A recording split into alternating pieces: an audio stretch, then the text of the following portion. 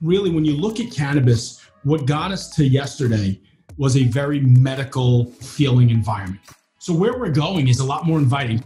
And to me, that should be a little earthy, a little spa, a little progressive retail, digitally enabled, but not too digitally enabled. So it intimidates people because you've got such an age range that shop our stores. And I think we'll continue to evolve based on those cornerstones. You think about reinventing retail cannabis is just becoming more welcoming, creating a format that's a little bit more modern, a little bit warmer, making it personalized, using technology so it's not so overt, but it's woven into the experience.